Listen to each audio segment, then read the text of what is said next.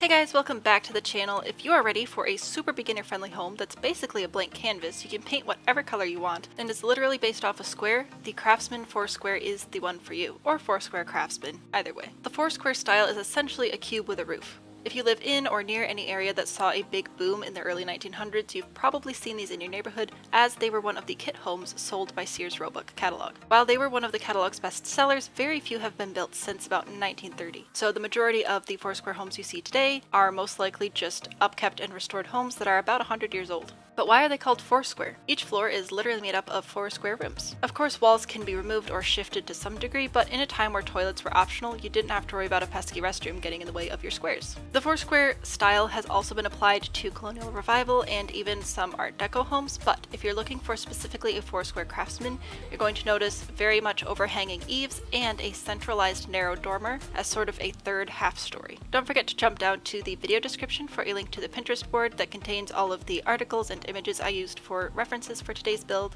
Alright, let's build what has been called the McMansion of the 1910s. I am starting off on a 15 by 20 today here in Willow Creek. I will be using seasons a bit just because the Craftsman style, just seasons carries it through beautifully, so I will be using those, but I'll be sure to call out some base game options as well. As far as lot size, typically you can build any home on any lot size and they're quite scalable. However, the Foursquare was more or less designed to be in compact suburban spaces, so a 15 by 20 or a 20 by 30 is about as big as you're going to want to get. We're going to start with a square. You could do a square anywhere from 8 by 8 to probably 16 by 16 is the absolute largest you want to go. That would give you 8 by 8 rooms, which is pretty big. One nice thing about squares is you can just start over here and then count this way till you have your size. So I'm going to be going 10 by 10, and I actually need it further back on the lot. You can be odd or even number. Obviously, if you do an odd number, your rooms won't be exact squares, but perhaps you want your living room to take up slightly more space, so you'd give it the extra square. It can be done. Inside, we are quite literally just going to divide this into 4 squares, and then upstairs we're going to draw a square. We're going to put the stairs in the corner over here. Now you can leave this as an entry room, perhaps carve out a small space here for a half bath, or you can take this wall out and make it a whole living room space and then have kitchen and dining off the back here. Upstairs we could do another 4 square-ish rooms. Obviously you need a bit of a hallway with the staircase being there, but most people prefer indoor toilets these days, so we are actually going to start with a little bathroom here and then 2 4 by 5 bedrooms on either side. This will be another bedroom here and here, and we're going to add stairs, or you could potentially add a ladder to get up to the half story, I suppose you could call it, up on top.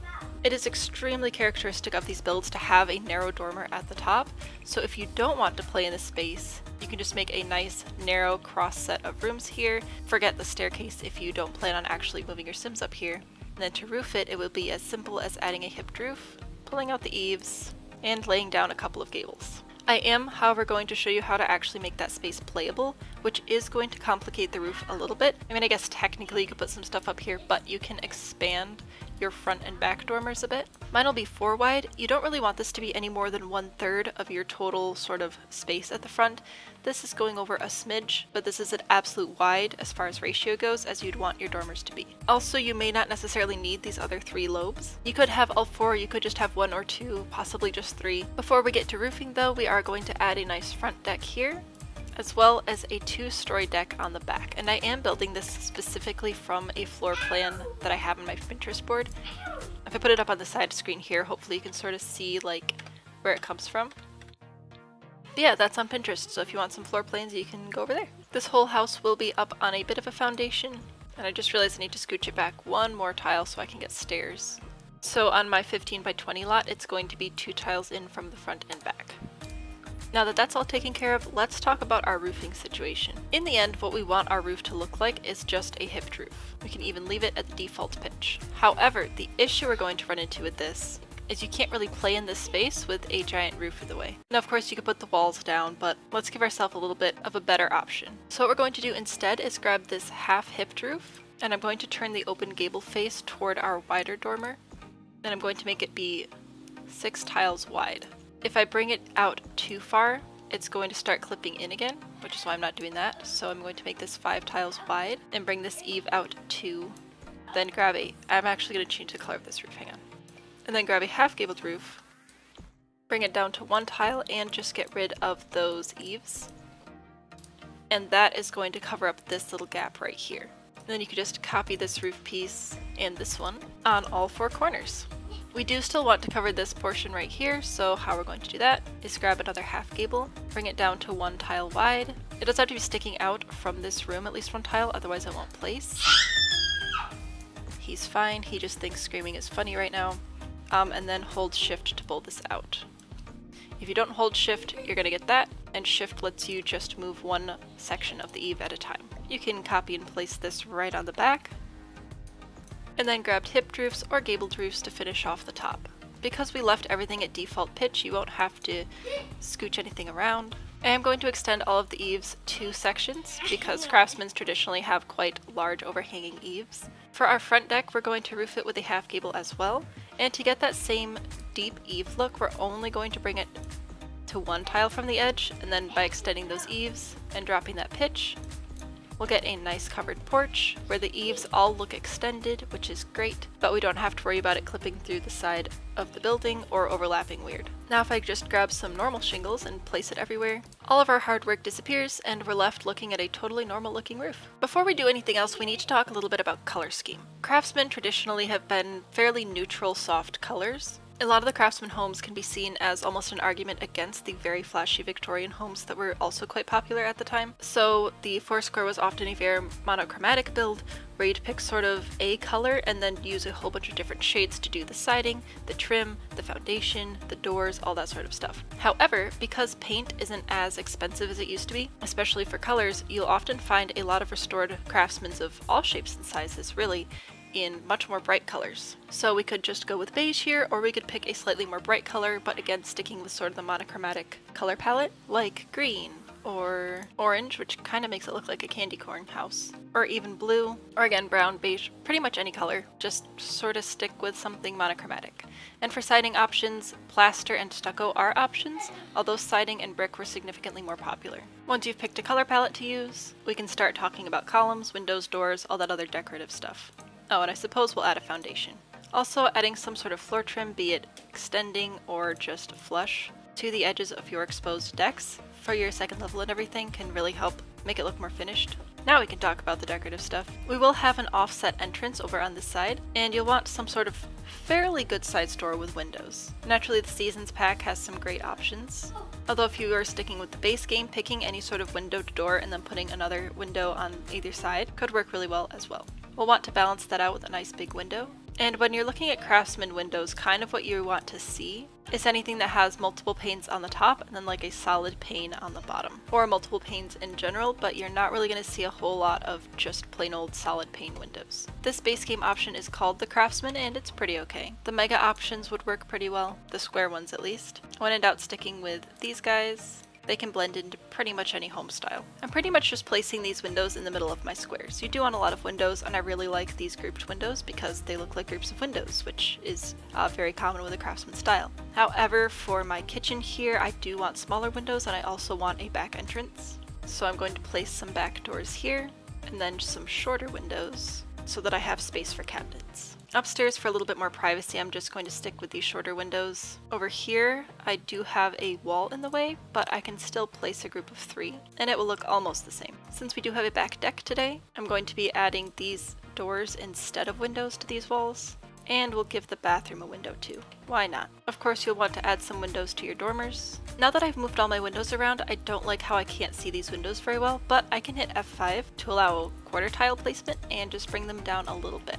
This is primarily due to the fact that we have the eaves extended so far, but you know, build like a nerd, we have to go for historical accuracy. Very important. Now let's talk about columns. Typically, you want to go with something square. This could work out of the base game or this one, but of course if you have Seasons, I'm naturally going to recommend that one. You'll want stairs coming out in front of your door. I'm going to make my stairs match the width of my door just because I think that looks nice. And for a railing, naturally I'm going with the Craftsman, but some good base game options could be this horizontal fencing, of course in a tone that more matches the rest of your build. The simple picket fence, and maybe the prairie style fencing if you want something a little more colorful and slightly more ornate, but still having that like handcrafted wood vibe. Should probably add some columns to the back. Now that I have my wood tone picked, I can pick a better trim for this deck piece. And I suppose the back deck can get stairs too. The original floor plan has stairs on the back deck going up to the second deck as well, which I think is kind of cool. I haven't really seen that before. The fence looks interesting. Oh well. For flooring, you're going to go with wood, typically a pretty warm color. And that can just go everywhere, switching out my steps to match a little bit better. And now we can talk about interior doors. And arches, of course. Because this is a pretty simple build style, we're going to go with some fairly simple arches. I'm going to go with the prairie style one, and just have that going between rooms. Now we have done fancier arches before in Craftsman builds. The other two Craftsman we've done on this channel, in fact, both have significantly more ornate arches that we built custom. However, with this being a kit home and very much a very simple build, just using plain arches, unless you're going for a more expensive feel overall, is going to be probably the best bet. And if you're interested in learning more about the custom arches, you can check that out. I believe I have a short of it, and if I do, I'll link that here. You can check out the other Craftsman videos if you're interested in learning more about Craftsman's. Much like the outside, traditionally the inside was very neutral colors, grays, browns, possibly some blues, but now that colorful paint is relatively cheap, you can kind of do what you want, but we're still going to stick with that same monochromatic feel. So this is sort of a blue-green, so I'm going to stick with some of those blue-green colors and this more natural brown throughout. And having some sort of woodwork along the top, whether it was this fancy or not, as well as the baseboards, very common. Craftsman homes were really known for their woodwork, so displaying that, even if it is in a more, I don't want to say cheap, inexpensive way, still important. I think I'm going to go with this. For smaller interior doors, we can of course go with the Seasons door or anything else that has some panels on it. This is going to be a very door-filled little area, and if you want your doors to change direction, you can just press the comma and period keys or the greater than and less than keys to switch that up. Now for our bathroom, I'm going to place a bathtub, sink, and toilet. That's about all we have space for in here. Now if you want to add a fireplace, that's going to go either on this wall or this wall. Either way, you'll have to remove a window or an arch, but you could always add windows or arches back on either side. I actually like this better than I thought I would, so I'm going to leave it like that. And I haven't put any lights in today, and I just realized that, but there are so many windows in this build, it's so light inside already. Of course, no build tutorial is going to be complete without at least experimenting with kitchen layouts, so let's work on that. Whatever we do, we'll want to go with wood tones, so for a cheaper, more streamlined counter, the Bland Co will work just fine. Escargot is nice as well. And I should be able to fit a fairly good sized kitchen in here. If I wanted to shrink down either our back entrance and or this arch here, we could even add a small kitchen table or chest table, easel, whatever else you may put in a Sims kitchen. I don't know. Add some safety rails to the stairs because I'm feeling nice today. And I think all we have left to do is the landscaping. Now there's really not much room for landscaping in a Craftsman, and even if there was, it tends to be pretty minimal and natural considering the environment around it. I'm going to start by painting a little bit of dirt in the front here and making a bit of a path. If I'm looking to the world around me for plants, looks like I can use these, and I think this is supposed to be these. I'm not 100% sure, but we're going to go with it. I like to use a couple of taller green things toward the actual foundation of my build. I think I don't have enough space for both of these, so I'm going to stick with the fern. You can place multiple objects by holding Shift, and smooth place items by holding Alt.